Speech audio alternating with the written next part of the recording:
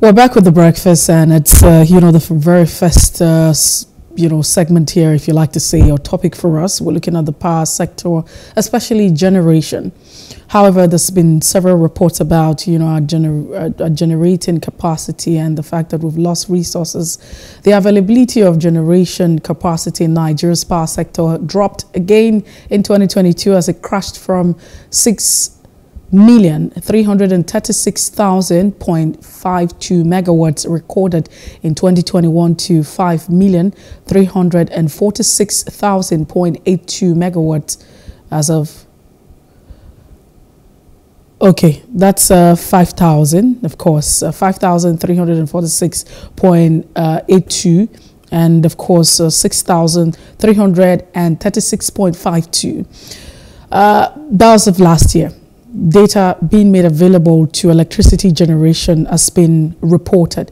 It was also observed that the annual capacity payment lost to power generation companies had increased to 1.8 trillion naira, as data from the document further showed a decrease in the average utilized power in 2022. Now, figures obtained from power generation companies indicated that while the average quantum of electricity utilized in 2021 was around 4,111.98 megawatts, it dropped to 3,940.54 megawatts, in 2022. The document on power generation trend, that's between 2013, where it was privatized, to 2022, showed that Nigeria's average availability or available generation capacity fluctuated between 4,000 megawatts and 7,700 megawatts since the sector was privatized then in 2013. So there are too many questions around, generation of power. If we're looking at the power sector, what exactly is responsible for the stagnation of power generation since it was privatized, and all of the excuses for privatization? And now, how do we solve the problem of unutilized generation? Because it's one thing to say we're not even generating enough to cater for the population that we have, 218 million persons. But what do we also do? Do we evacuate all of the powers that we generate or that's been generated? These are some of the conversations that we'd like to understand and have answers to this morning. To make sense of all of that, Nick Agule joins us. Nick, it's so good to know that you're joining us this morning from Makadi. Thank you very much, Mercy. I'm happy to be here, and good morning to our viewers. So, but really, let's talk about this. What are your thoughts, an overview of this report? This report is overwhelming because the power situation in Nigeria is shameful. Shameful because Nigeria is a gas-producing nation. And all over the world, as we speak today, regardless of the developments that are happening in the renewable energy sector, gas is the largest source of power generation in the world as we speak today. So to think that a country that is a major gas producer, in fact, Nigeria has more gas resources than crude oil, that this nation is unable to generate, transmit, and distribute electricity to her citizens is very shameful. This is one of the things that Nigeria shouldn't be suffering from, but because of the ineptitude in our leadership, we are suffering. Nigeria should actually be generating close to 200,000 megawatts of electricity per day, because that is the global average, that is the global benchmark, that you generate 1,000 megawatts per 1 million people. So if Nigeria is 200 million people and above, then our electricity generation should be getting to the 200,000 megawatts. And we are doing 4,000, 3,000. 5,000, as the report you are quoting is showing. Imagine that you should be earning 200,000, but you are only earning 4,000 naira. Poverty will not flee from you. And that is why Nigeria is pinned down in poverty, because there is a direct correlation between electricity and development. In this modern industrial and info age, if you have no electricity, you can never have development. So it is shameful, is the submission and my summary to this report. Well, we know that the figures have been dropping since 2018. I mean, at some point it felt like it was better, but from 2018, the figures, keep dropping. But looking at the sector entirely, we have been looking at 100 megawatts growth in the power sector for a very long time now. That's an annual thing, especially since privatization. So my question is, do you think that we have a future? There's a future of power generation in Nigeria with the 100 megawatts growth that's been recorded in the sector?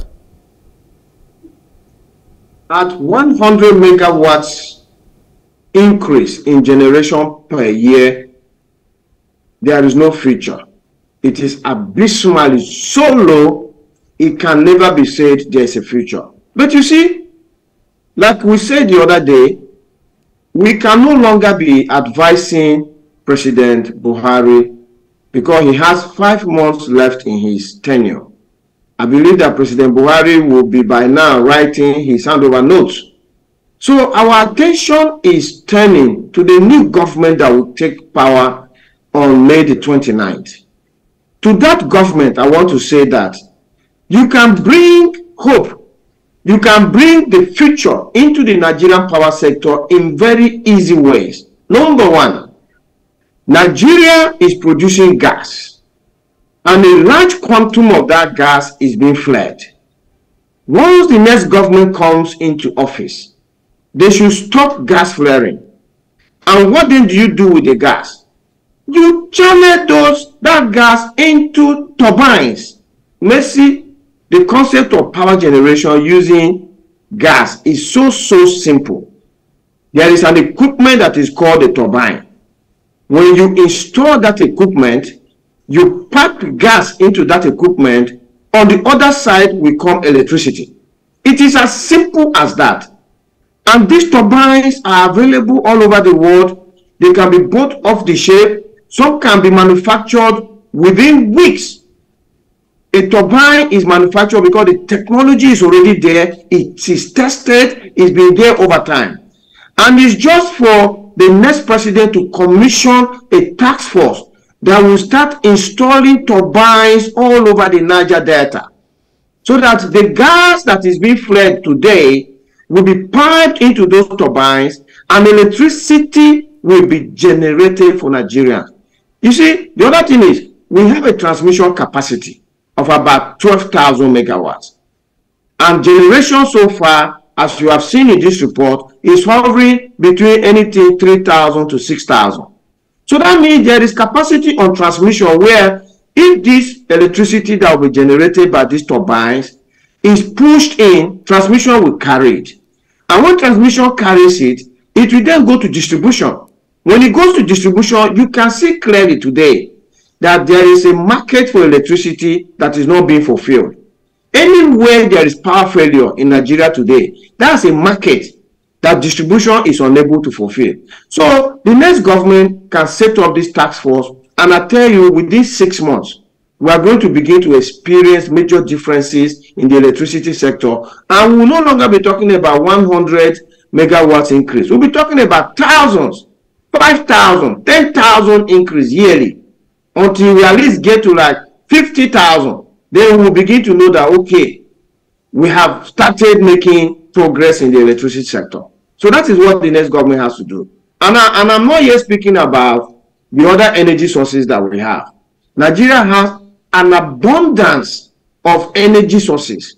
We have the sunlight daily, almost 8 to 10 hours of pure sunshine. You go to Europe now, it's winter, they will not see sunshine for more than 2 hours. We have water, all the rivers can be converted to hydroelectricity. Then we have the wind.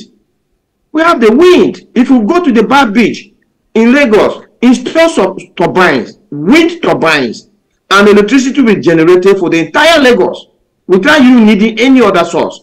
And you know, the difference between wind turbines and solar is that solar, you need batteries because in the night there will be no sun. For wind, the wind is 24/7. So you don't even need batteries. You just generate the thing from the wind turbine and supply to Lagos, and you are sure that that wind is going to blow for 24 hours a day. In fact, it's just a low-hanging fruit thing. So 100 megawatts is abysmal, but the next government can actually make it 5,000 to 10,000 megawatts if they do the right things. So the right things you have said would be what? Do you want to go through that again systematically? Yes. So the right thing will be, first, instead of flaring our gas in the Niger Delta, install turbines, which are very much available because the technology is well known, is tested, it's been there over time. Install the turbines, pipe that gas into the turbines. On the other side, there will be electricity. That's one. Number two, begin to tap into the renewable energy sources. Every river in Nigeria should be dammed. When you dam a river, this is the economy that develops from that damming. Number one, hydroelectricity will be generated for the communities around that river. Number two, you can use that for irrigation. That's agriculture. Number three, you can use that for fishing. Number four, you can use that for drinking water. So the simple concept of damming a river, this is the economy that develops from it. And I can tell you that there is no community in Nigeria that does not have a river. Very recently, I flew on a plane from Abuja to Yola in Adamawa State. It was the first time I was flying to the northeast. And I was so surprised to see the quantum of land that Nigeria has for agriculture and the number of rivers I saw below. As in, like, every community I was seeing rivers. And that's electricity for you. And so we talk about the gas turbines, we talk about the water dams, we talk about wind turbines. Put wind turbines on the Bar Beach, and they are going to rotate every day 24/7, generating electricity for the entire Southwest. Yeah. Then we're talking about, I don't even want to talk about things like biomass. You know, because these other sources are even enough. You have the sunshine there, pure sunshine, 8 to 10 hours of sunshine, guaranteed every day. Go to every community and install the solar panels and generate electricity and give them there. You know, if they have anything left, put it in the national grid. So this is the things that need to happen. The entire electricity sector needs to be unbundled. Because you know one thing now, people talk about privatization. But you see, we privatize generation. We also privatize distribution. But there is a behemoth in between that is called transmission. Transmission was not privatized. It is in the hands of a government that does not have money, a government that is borrowing to pay salaries. That government has not been able to increase the capacity on the transmission. So what it means is that if you generate, transmission must carry it first. And if transmission is not there, your generation is useless. For you to distribute, transmission must give you that power to distribute. If they don't give you that power to distribute, you have nothing to distribute. So why has government created this bottleneck between a privatized generation and a privatized distribution? So the next government must have to unbundle the whole of this thing, privatize the entire value chain on the power sector.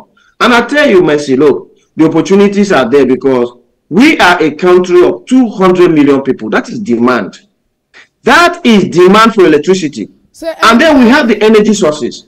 So what is left is to put them together. You know that's going to be that's going to be, you know, another part of the conversation. So we'll definitely get to that part where if we have the market. And the question will follow whether or not we have the market for all of that. But when you say a country that does not have money, is it a country that does not have money, or is a country that is wasting money or wasting resources, or has been very, flamboyant with her resources? Some people will say is an one-bear government. We're throwing parties, not necessarily physical parties, but with the way we are allocating resources to things that are not priority is what people have talked about.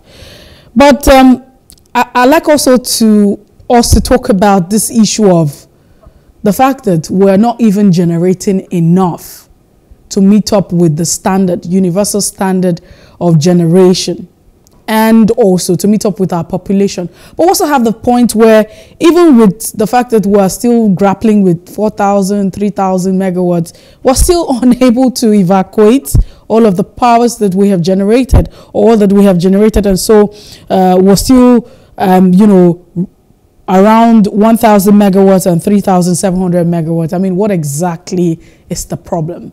That we're not even generating enough, but as much as we're even generating 4,000, we're not even still able to evacuate all that we have generated. What is the problem, and how do we solve it? Well, thank you very much. Before I answer that question, I want to touch on the very valid point that you have raised about what is Nigeria's problem. Is it that we don't have money, or we are being wasteful with the money that we have? I think it's both. Both, because Nigeria's federal government budget, I mean, this budget that President Buhari just signed of 2 trillion, if you convert that into dollars, it's not even up to $40 billion. It's not even up to 40 billion. And the same yesterday that President Buhari was signing that budget, we were being told about Apple, the maker of iPhones and iPads and all of that, that their market capitalization just fell below the $2 trillion mark for the first time in a few years. $2 trillion.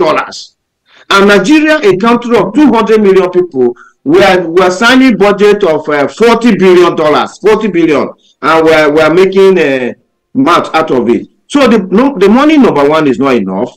But then double jeopardy is that the small money that we have is being looted, is being wasted. So that is why we are pinned down where we are. Now, when we come to the question you have raised about generation and what needs to be done, you see, the problem in Nigeria is that we try to do things, but maybe because of vested interest or whatever, we don't do them the right way.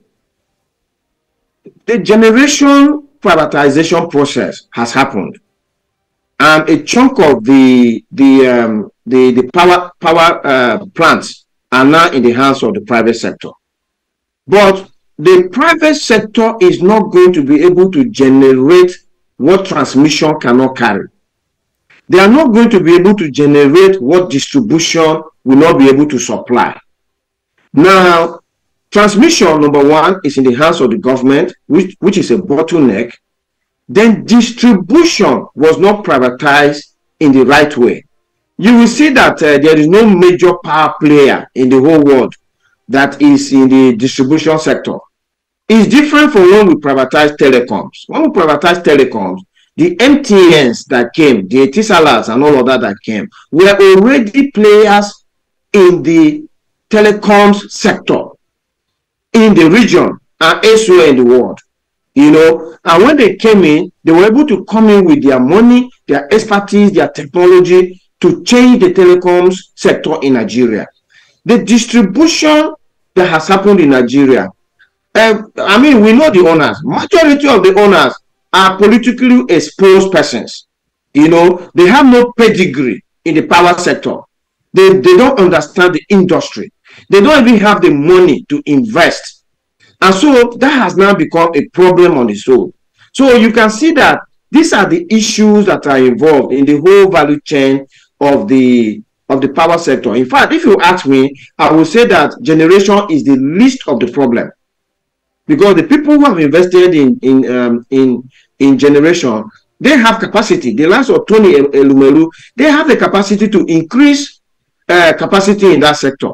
But transmission is a bottleneck which the next government must unbundle and then distribution privatization has to be redone, so that it is now given to those who are major players in the power sector, who have what it takes to change that sector. Until we do this, we'll continue to have these conversations and there will be no change. Well, so let's even talk about the fact that we have a vision called Vision, 2030, right? And so we're looking at Vision 2030 generating 30,000 megawatts. Is it viable with 100 megawatts annually for a period of time? It's certainly not viable. At 100 megawatts a year increase in power sector generation, if you want to move from, so 100 megawatts means you need 10 years to have 1,000 megawatts. So for you to get to 30,000, that means you need 300 years. So it's not achievable. But look, Messi, the opportunities are... Yeah, because you need 10 years. You need 10 years to do 1,000 megawatts. Agule, maybe that's so for you to go to... For you to go to 30,000 megawatts, you need 300 years, because 10 years will give you 3,000 megawatts. I mean, imagine me reading those figures as, 5 million and 6 million. I'm sure I was looking at some other thing. I was looking at us in a different light. But we need just 700, because, I mean, if we say that, okay, 100 is what we're doing, and then in terms of growth, so if we can increase the capacity to say about 700, 800, then we probably would be there. So what exactly is the issue? 2030 is not far from us. We've talked about 2023. Today we're here in 2023. 2025 is not far. You talk about 2030 is as close as we're looking at it now. So if it's not viable, what exactly is left? How much more of the megawatts do we need to make 1,000 so we can get there? Is it that we lack the capacity? What exactly is the challenge? Because that's what we have. So there's a vision, there's a plan by the government, of course, which is led by the Buhari's administration. And we know that, this is actually futuristic. We hope that the next government comes in place, and they're also looking at this direction. But can we get to, 30,000 megawatts by, 2030? So, Mercy, you have touched on the nerve of the conversation. And as to say, what's the issue? What's the challenge? There is only one issue. There's one challenge in this whole thing we're discussing. And the answer is simple. The government is superintending over the power sector. The government is a player in the power sector. And I can tell you, globally, any sector where the government is in charge doesn't do well. And when you now look at Nigeria, where institutions are not strong and all of that, it even compounds the problem. What is the simple solution? The simple solution is to do to the power sector what we have done to the telecom sector. I don't know how old you were then, but Mercy, when I was growing up, for you to make a phone call, you will go to NITE's office, maybe in the midnight, and go and queue up, and then buy those cards and try to make a phone call. The NITE had this, what we call Not 9 Not, which was their mobile phone then, which was only available in big cities like Abuja and Lagos. There were, in fact, a minister in the government as at then said telephone was not for the poor. This was the kind of shenanigans that we're hearing in the telecom sector. Why? Because a government behemoth called NITE was in charge. Fast forward to the 2000s, when privatization came in, and the MTNs came in, and they brought their money, their expertise, their technology. Today, we have phone coverage from an average of about 500,000 lines before privatization. Nigeria is having almost 200 million lines of telephone today. And the contribution to the GDP is humongous. From a mere less than 1%, we're talking about 20% now. So that is what happens when you privatize. So the simple solution to this is that just hand over the power sector the same way we did telecoms to the private sector. And once you do that, Mercy, look, you will not even know that this is Nigeria again, because the power sector have a bigger impact on the economy and development than even the telecoms. And everything is in place. We started to talk about demand. There was a professor that sat, a professor in Lagos. He said he's a professor in the power sector. He sat on TV and was saying that, oh, Nigeria, one of the problems in Nigeria electricity sector is that there is no demand. And I wrote an article to criticize him. And when I wrote the article, I pointed the professor to the fact that anywhere in Nigeria you see a generator, anywhere, from the Abeta Pass-U generator to the humongous 500 500 kVA that you see, even 1000 kVA that you see in Nigeria, that is demand that is not fulfilled by the electricity sector. Every generator in Nigeria is demand that the electricity sector did not fulfill. If the electricity sector fulfill that demand, the generator will not be there. So there is demand. Then the energy sources are there. We'll discuss about them. What is therefore left is just to convert the energy resources, bring them to where the demand is, so that we can carry all the generators we have planted every place and export them. If Nigeria has 24/7 power supply, we need a generator again. Now, we need to go. I mean, you have said that we have the markets, because I was going to ask that if we do have a market. I mean, what's the essence of saying that you have a market and then you don't have the structure? So if you say we have a market, what is the, dynamics surrounding it? So we have a market, and like I said, every generator in Nigeria is demand for electricity that is not being fulfilled. So the simple dynamics here is this.